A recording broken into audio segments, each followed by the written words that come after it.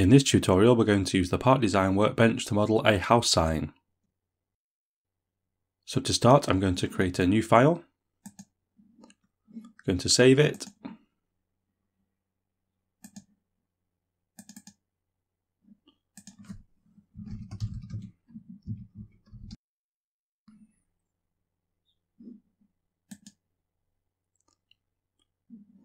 I'm then going to switch to the Part Design Workbench.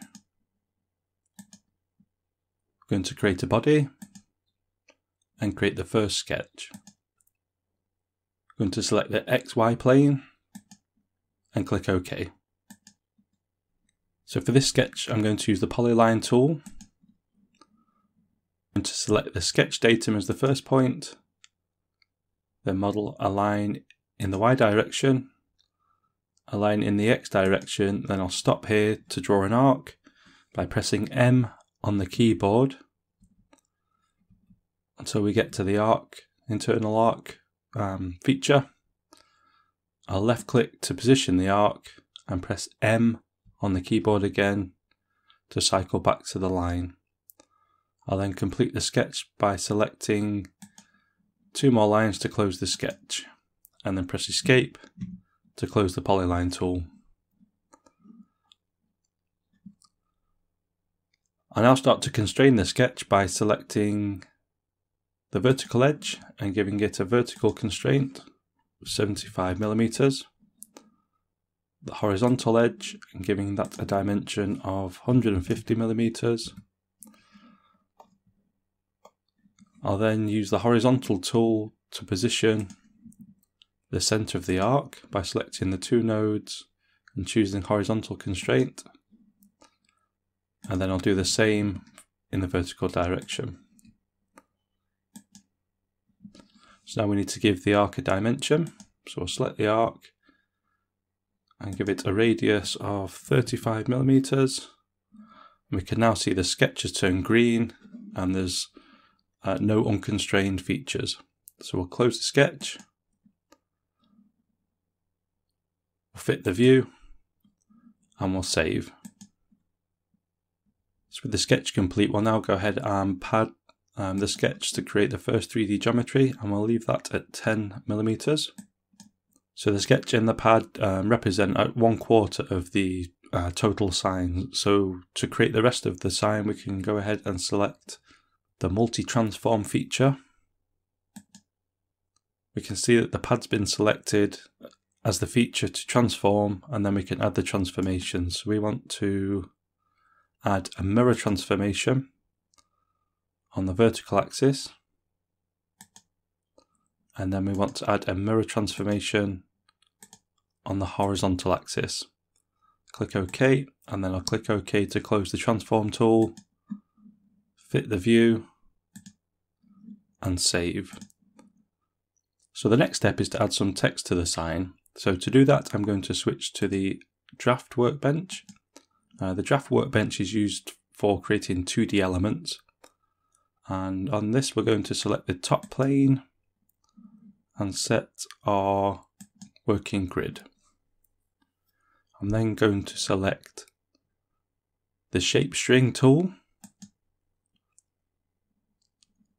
I'm going to select a font. So I'm using Linux. So for me, that is in USR, Share, Fonts, TrueType fonts. And I'm going to select the free font. This step might be different for you depending on what platform you're using.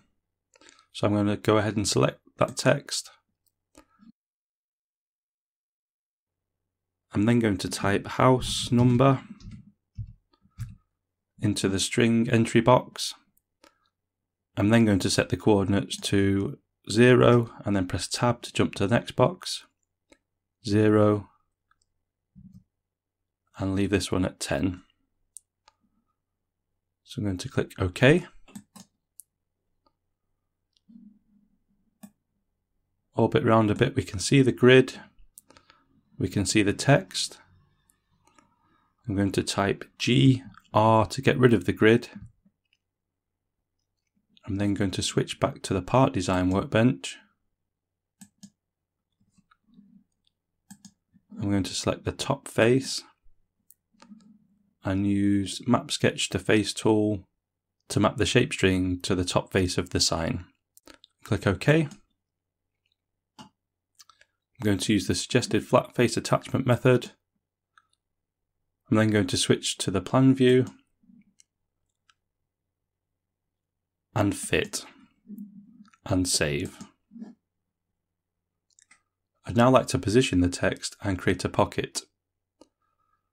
So to do that, I'm going to orbit round a bit using the mouse wheel. I'm going to measure the height of the text. So it's 17.28 millimeters.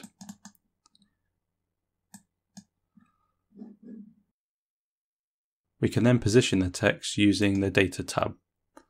So in Position, under Y, I'm going to use an expression of minus 17.28 divided by 2. Click OK. And that's positioned the text in the Y direction. And then for the X direction, I'm going to do just the same thing. Use the measure tool, measure from the extreme left hand side to the extreme right hand side of the text. That's 158.32.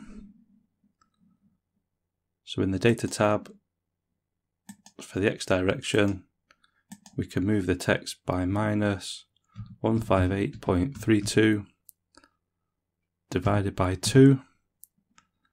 Click OK. If we select a different cell now, we'll see the text move. And with that done, we can delete the dimension. Switch to the top view and save. With the text position, the next step is now to use the shape string to create a pocket. However, if we go ahead and select the shape string and select the pocket tool, we'll be presented with an error. So this warning is telling us that the shape string is not part of the active body. So if we go ahead and click cancel, and we can make it part of the active body by pressing and holding the left mouse button on the shape string and dragging and dropping it onto the body. If we notice the icon shifts to the right, align with all the other parts of the body. Then if we go ahead and select the shape string again, select pocket, and then we'll give it a dimension of 2.5 millimeters and choose OK. And switch to an isometric view, fit, and save.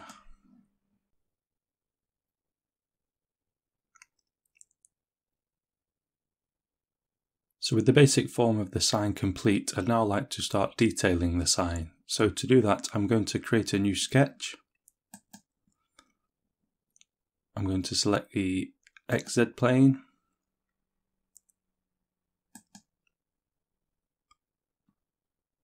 And what I'd like to create here is an inverse fillet. So to do that, I'm going to select the existing geometry, switch back to the front view, and then sketch a circle and constrain it to 3 millimeters. With that done, I'm going to close the sketch, save. I'm then going to select the negative sweep tool. The negative sweep tool works by extruding a shape along a given path and then removing the material. So we've already got the shape in the sketch that we've defined, and then the path is defined by using Add Edge and walking around our shape and selecting all the edges that we'd like the shape to follow. So we're going to go ahead and pick all the edges.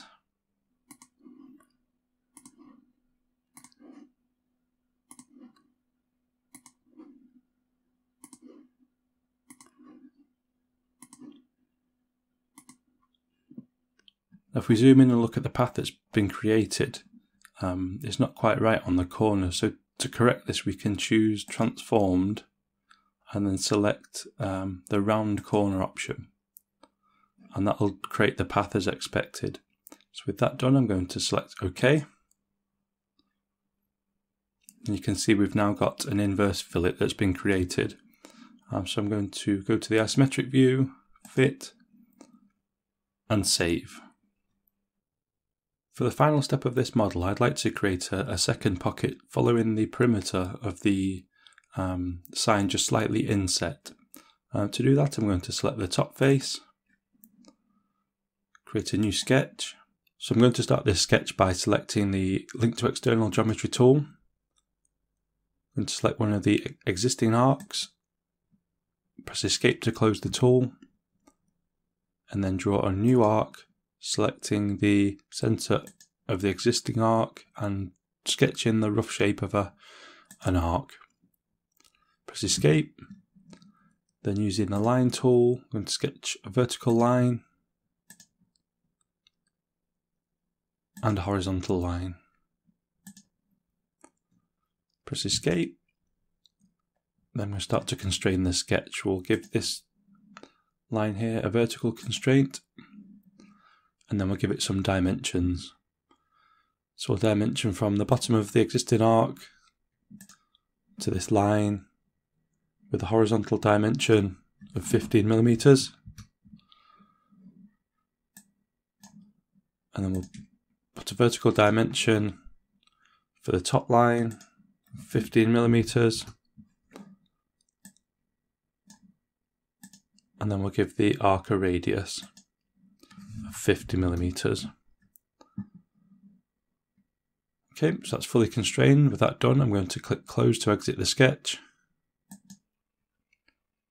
And we'll save. So to create the recess, I'm going to use the same negative sweep tool as we used before. So this will be the path. So the next thing we need to do is create the shape that we want to recess with.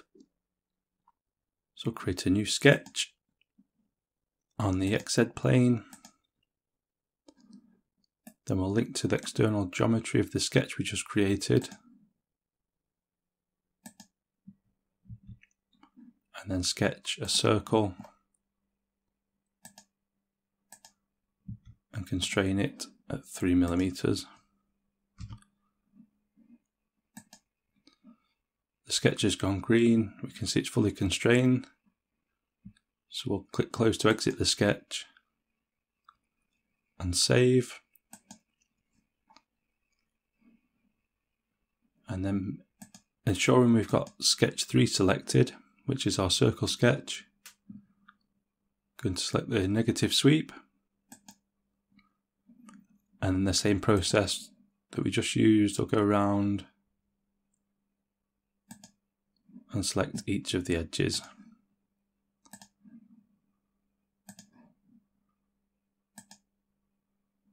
So we'll zoom in and check. So we need to change to the rounded corner option.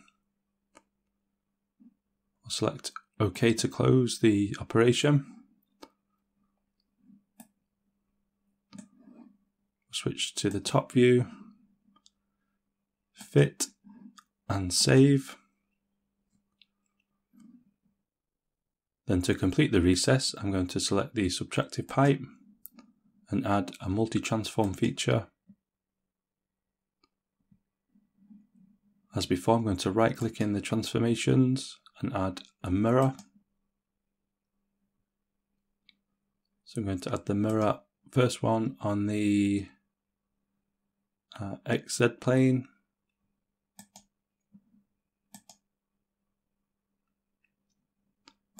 And then add a second one on the YZ plane. Select OK. And then to complete the transform, I'm going to select OK.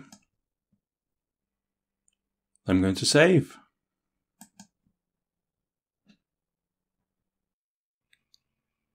And there we have the completed house sign. If you've enjoyed this video, give it a thumbs up. If there's anything you'd like to see in future videos, drop a comment below. Thanks for watching.